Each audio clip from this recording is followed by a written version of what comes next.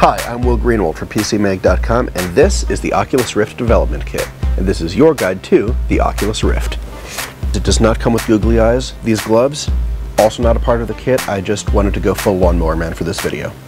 The Oculus Rift is a virtual reality headset designed for eventual consumer use, but is currently just a development kit that will retail for around $300, and you can pre-order the dev kit for $300, making it one of the most economical VR headsets ever to hit the market. My name is the Plague.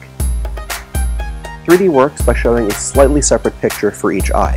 Now, the way the Oculus Rift works is, behind these lenses is a single LCD screen, which the lenses themselves split up into two equal halves, and everything is done by whatever software is running. This means you don't have to deal with any weird display adapters or special hardware, and the Rift itself does not need two LCD screens. The Oculus Rift dev kit comes in a big plastic case with a briefcase handle, and inside is not just the HMD and the control box. It also comes with two additional sets of lenses, plus the set of lenses that are on the HMD itself, and you can swap them out depending on how your eyesight is. If you don't live in North America, the power adapter comes with international plugs. The setup process is surprisingly simple. Plug in the power adapter, connect the video output, and then plug in the USB cable to enable the head tracking and motion sensing of the Rift.